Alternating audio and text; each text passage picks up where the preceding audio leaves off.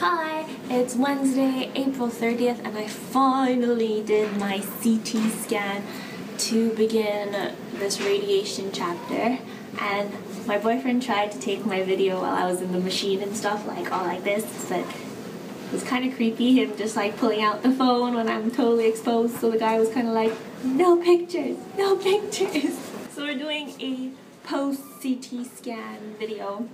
And what it was is that they're basically taking a 3D image of my anatomy so that they can figure out how much radiation and where they need to radiate, I guess.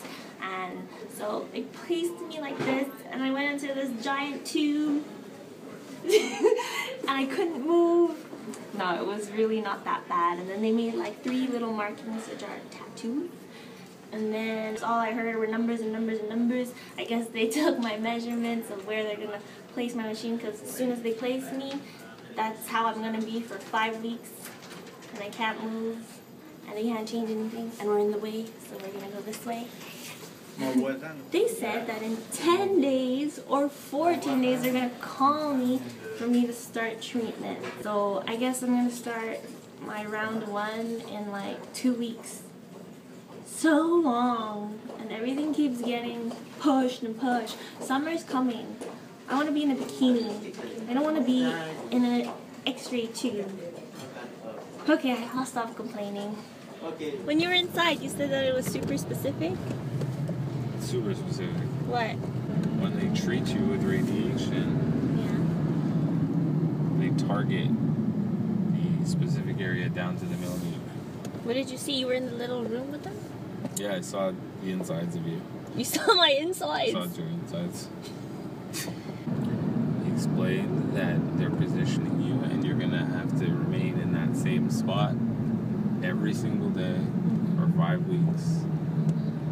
And the machine's going to go around you and give you the same dose every single day in that specific spot.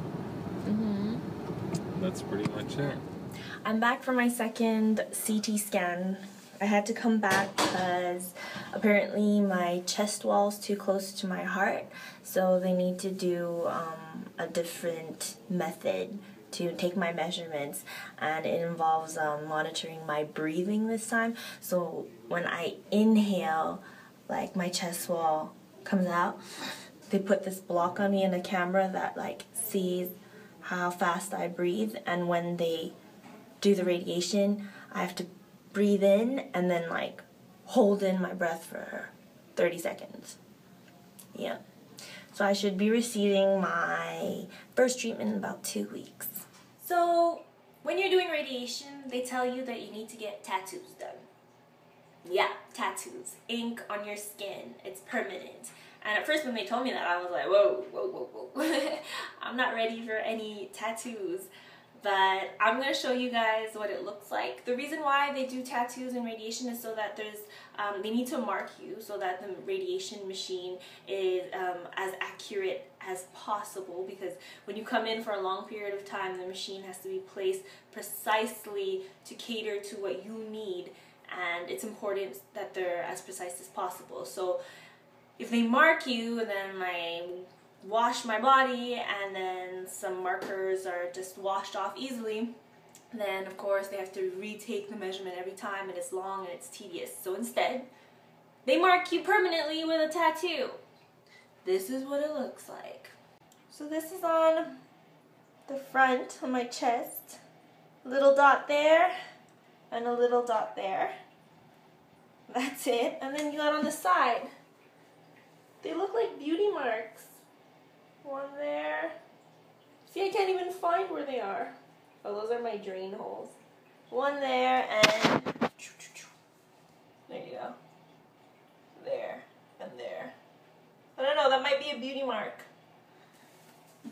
So those are my tattoos, guys. It's really not that bad. It's just a little dot, so if you were like me and you were like, no, I don't want tattoos, then you got nothing to worry about because you can barely see them. That's it.